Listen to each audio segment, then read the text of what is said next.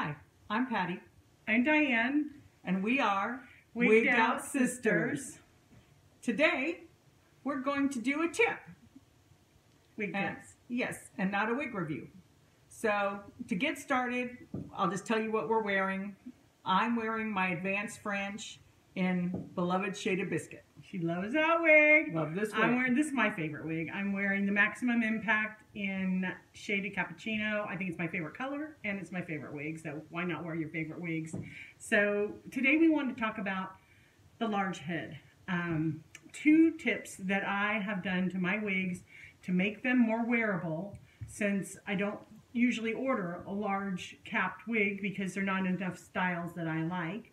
And if I find something on sale that's a bargain or something, I want to be able to pick it up. So what I've done is I've learned to splice my wigs. I'm going to show you on one that I've recently done.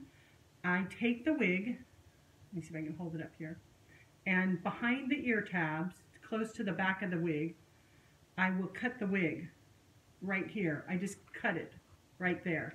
And then I take the elastic stretchy things that hook to the Velcro and cut those off. And then I use that elastic to sew it in to the wig. So I actually cut this and added an inch here, right there. And then I did the same thing on the other side. You can see that's where I added the elastic. So that gives me a lot more stretch, and I'm able to open that wig up quite much. I mean, that gives me at least more than an inch, really, of room. So I just cut it along one of the wefts. And see, here's your elastic running along. I just picked a weft, cut it between a weft. I just cut it between a weft and then added my elastic. And I put it towards the back. See, here's my nape of my neck, and that's where I did it. There's my nape of my neck. I cut it right there and added it. And then here's my ear tab. So it's quite in the back of the wig where the hair is going to be over it and you're never going to see it. That's how I enlarge my wigs when they're just really too small, and a little stretching isn't going to make it comfortable for me. The other thing that I do, I hope you could see that okay. The other thing I do is I ordered one of these cork heads. They're a little heavy and awkward, but you can get them in the sizes you want. This one is a 24. So this is a 24-inch circumference around, just like my head. My head is a little over 23 and a half. So that way I'm stretching my wigs out a ½ an inch by just putting them on this wig head. I find that that is totally, something just happened here, that is totally doable for me upon wearing my wig. So when I get a new wig, and it feels okay, but it's like a little vice right around it's always right around the elastic that grips your head, I will put it on this for like 2 or 3 weeks. And this will help stretch it, that ½ inch that I need, without ruining it. Now, I haven't found it to hurt my wigs at all. I'm very careful to put the lace front on carefully and then stretch the sides and the back down onto it as firm as I can. And then I just leave it. And then some of my wigs that tend to be a little tight, spend time on the rack. So that's our 2 wig tips. Splicing a wig to make it more comfortable for you to wear by adding a piece of elastic to your wig is a good thing. I am not an expert. I'm new to wearing wigs, but I had to become creative because I have a big head.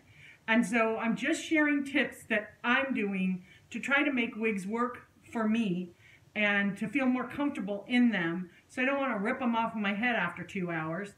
And I found this tool and the splicing to work well for me. And I just wanted to share it with my viewers that might be big head ladies like me.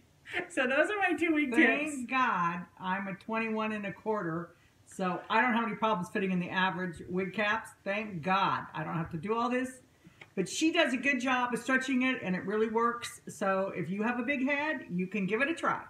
Yeah, like I can't wear any of Patti's wigs because I would stretch it out. And she can't wear mine because once I have stretched them on the rack, they're way too big for Patti. And even if she cinches them up, she'd have to like cross their hands over each other. They're still like a bobblehead on me. So I got this on Amazon. There's several sites that carry it. It's a cork cloth head. I thought it was ideal. And then there's a couple other videos I think out there on cutting and adding in elastic to your wigs. I am not a professional in any way, so you might want to try this on one of your budget wigs that's too small or one of your bargain wigs, but I'm brave. This is a Brave the Wave that I got that I think was mismarked from average to petite, and it really, I could not get this thing on my head when I bought it. And I thought, I love the color. I love this wig so much.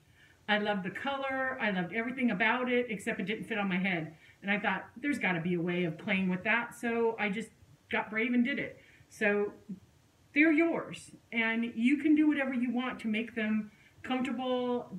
They're durable. There's not much you can do to screw these things up, I don't think. So give it a try.